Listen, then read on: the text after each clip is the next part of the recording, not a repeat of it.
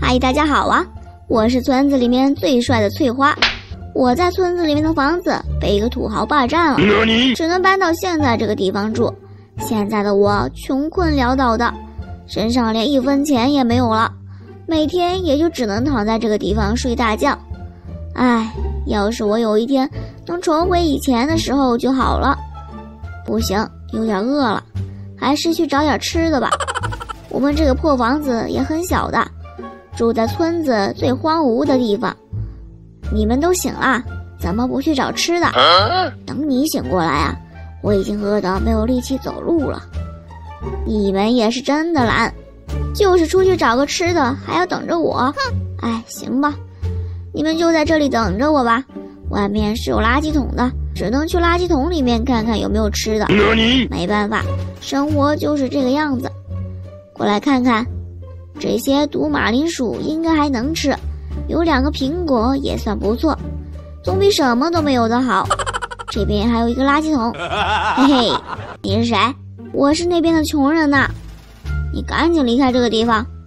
我来这个地方有什么问题吗？因为这个地方不是你待的，我就是来找点吃的，又没有碍着你的事。这个垃圾桶是我的，不让你动就不能让你动，知道吗？想不到现在还有你这种人，就是看我穷才欺负我。你知道以前我怎么了？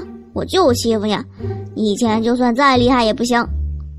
行，你等着，真是太欺负人了，我要气死了，从来没有见到那样的人。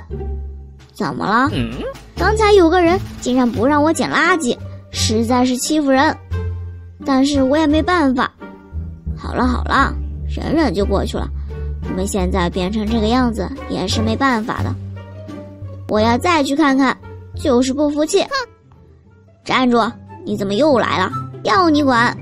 大哥们儿，你们这是干什么？我们在找这个村子里面叫翠花的，可是找了好久也没有找到，你认不认识？我就是你们要找的那个人，是有什么事吗？你？不可能吧？我们老大给我看过你的照片，给你看看你们老大以前给我写过的信，这里面还有合照呢。果然是你，你怎么变成现在这个样子了？我的房子被人霸占了，就只能这样了。好吧，这个我们就管不住了，我们是受了小不点老大的命令，给你送点小礼物。现在你可以去查验一下。这个车我见过，该不会是钻石吧？哇哦，还真的是钻石。这些都是小不点老大送给你的。好的，替我谢谢他。哎呀，这个箱子也是真的够沉的。我们终于熬过来了，实在是太难了。没错，我就知道我是有翻身的这一天的。这些是我买的衣服，找一下好看的。好了，看起来就很帅气。哎，这些衣服多少钱？一共50块钻石。你等着，这些都给你。你们都是高级厨师，这些是特别好吃的菜肴，可以说是满汉全席。辛苦你们了。不辛苦不辛苦，可以结一下费用吗？一共是100块钻石。这些钻石都收着吧，这个有点多了，谢谢你了。先吃点饭，一会儿我要干一件大事。这些好吃的这么多，以后再也不用捡垃圾了。